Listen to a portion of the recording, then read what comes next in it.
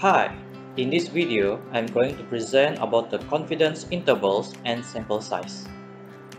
The objective of learning this chapter are to find the confidence interval for the mean when the standard deviation is known, to determine the minimum sample size for finding a confidence interval for the mean, to find the confidence interval for the mean when the standard deviation is unknown, and to find the confidence interval for variance and standard deviation.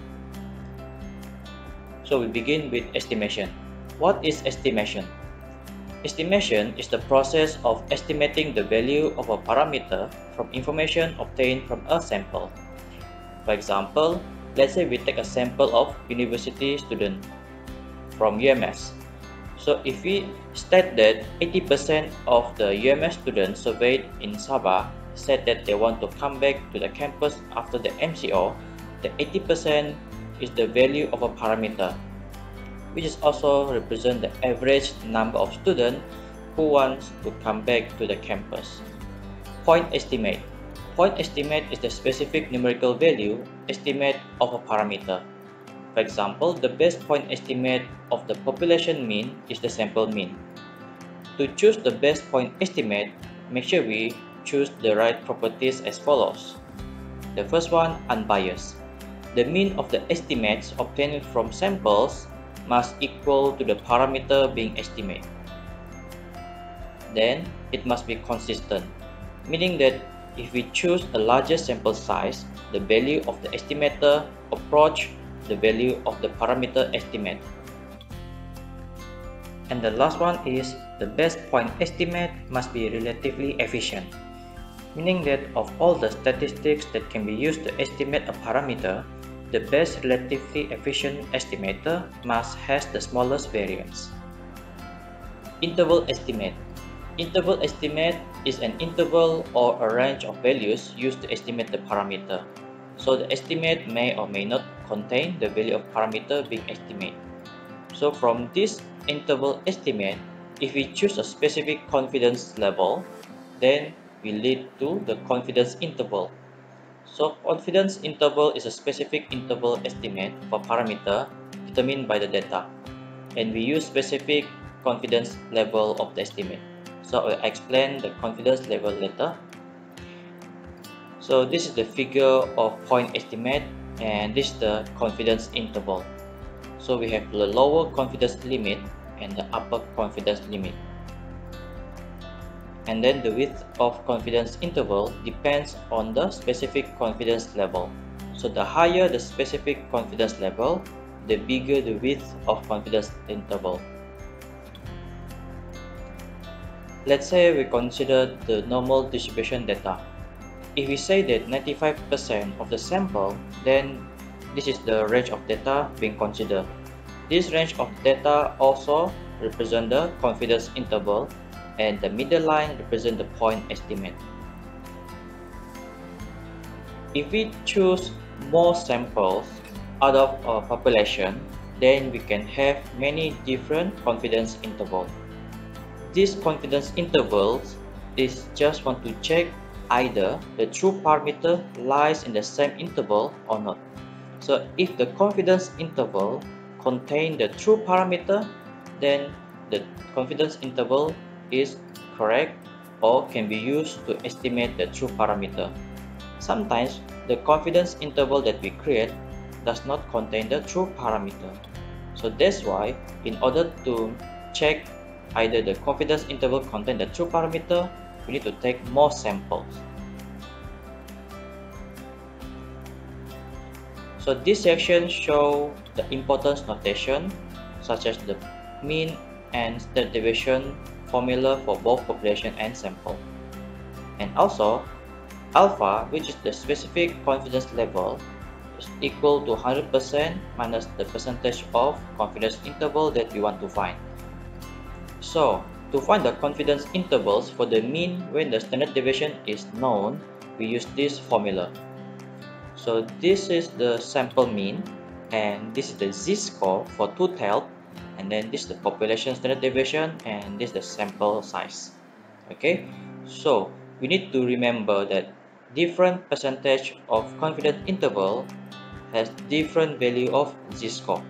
So make sure you remember the percentage and correspond to the z-score. Okay, so this is the formula for the confidence interval for the mean when we know the population standard deviation. And to use this formula, we need to check the assumptions. So make sure the sample is random sample, and then the sample size must be greater or equal to 30 or normally distributed when the sample size is less than 30. Let us see this example.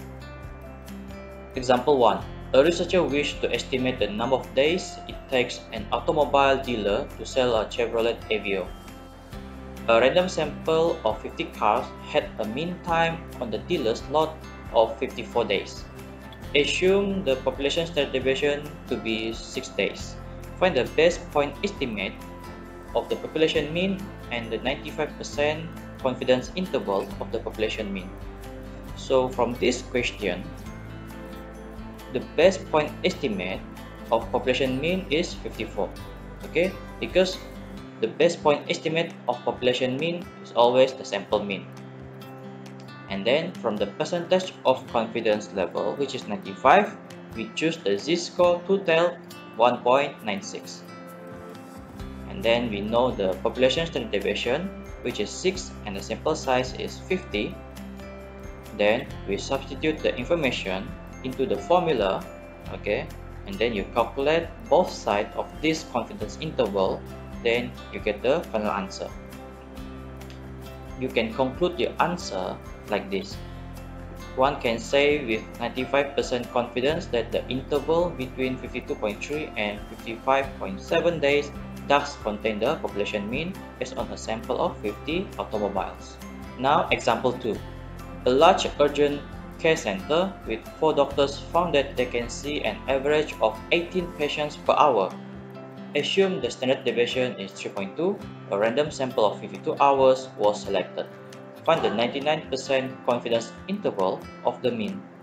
So the solution for this example, we choose the best point estimate of the population mean. So it is 18 patients per hour. And then based on the 99% confidence intervals, we choose the z-score 2.58. And then we know the population standard deviation 3.2 and the sample size 42, and we substitute the information into the formula and we get the interval. And we can conclude from this confidence interval like this. Next, to determine the minimum sample size for finding a confidence interval for the mean, we use this formula. So the sample size equals to the z-score total times the population standard deviation divided by the margin of error and square of it. Now let us see example 3. A sociologist wished to estimate the average number of automobile thefts in a large city per day within 2 automobiles. He wished to be 99% confident, and from a previous study, the standard deviation was found to be 4.2. How many days should he select to survey? So from this example, the information that we get is 99% confidence interval. We can extract the z-score total equals to 2.58. And then the margin of error, which is based on this statement, within 2 automobiles, we have E equals to 2. And then the population standard deviation 4.2. Then we substitute this information to the formula and we calculate it. We get N equals to 29.35. Since the sample size cannot be decimal, so we rounding it to the nearest integer, and it must be at least 30. So we can conclude that to be 99% confident that the estimate is within 2 automobiles of the true mean, the sociologist needs to sample the theft for at least 30 days. To find the confidence intervals for the mean when the standard deviation is unknown, we use this formula. So instead of using z-score, we need to use t distribution value. And also, we need to consider the degrees of freedom, n-1. The assumptions of using this formula are the sample must be random, and then the sample size must be greater or equals to 30, or the population is normally distributed when the sample size is less than 30. So based on this formula, To find the t-distribution value, we can find it using the Microsoft Excel with this function. Example 4. A random sample of high temperatures for 12 recent Thanksgiving days had an average of 42 Fahrenheit. Assume the variable is normally distributed and the standard deviation of the population temperatures was 8 Fahrenheit. Find the 95% confidence interval of the population mean for the temperatures. For this example, the information that we get are the base point estimate of the population mean equals to 42 Fahrenheit. From the 95% confidence interval, we obtain the value of alpha equals to 0.05 and df equals to 11. Using these two values, we substitute to the Excel function just now and we obtain the t value equals to 2.201. Also, the standard deviation equals to 8 and the sample size equals to 12. And substitute all this information to the formula and we calculate it. We get the interval between 36.92 and 47.08. So from this confidence interval, we can conclude that one can say 95% confidence that the population mean for the temperatures is between 36.92 and 47.08 Fahrenheit. For example 5, we have this sample of data. So this data represents a random sample of the number of home fires started by candles for the past several years. For this data, we need to calculate the sample mean and standard deviation by using the Excel function. So for the sample mean, you can use average, and the sample standard deviation, you can find the Excel function as the standard deviation. So the values we obtain are 7041.4 for the mean and then 1610.3 for the sample standard deviation. From the example 5 also, we have the confidence interval 99%. So we can get the alpha equals to 0.01 and then the df equals to 6. Using these two values, we substitute to the Excel function to find the t value. We obtain 3.707. And also we have the sample size equals to 7. Then using these values, we substitute to the formula and we calculate it. We obtain this interval. So from this confidence interval, we can conclude that one can be 99% confident that the population mean number of home fire is between 4,785.2 and 9,297.6. And lastly, find the confidence intervals for variance and standard deviation. To find the confidence interval for a variance, we use this formula. And then to find the confidence interval for a standard deviation, basically the square root of this formula. So the confidence interval for variance and the standard deviation involve the chi-square values. So chi-square right and chi-square left. The chi-square values can be obtained by using the Microsoft Excel as follows. So this formula for the chi-square right and this formula for chi-square left. The assumptions to find the confidence interval for variance and standard deviation are the sample must be random and then the population must be normally distributed. Let us see example 6. A study of 30 women found the standard deviation of their age was 5.2 years. Find the 95% confidence interval of the variance for the age variable. Assume the variable is normally distributed. So, to solve this, we extract the information as follows.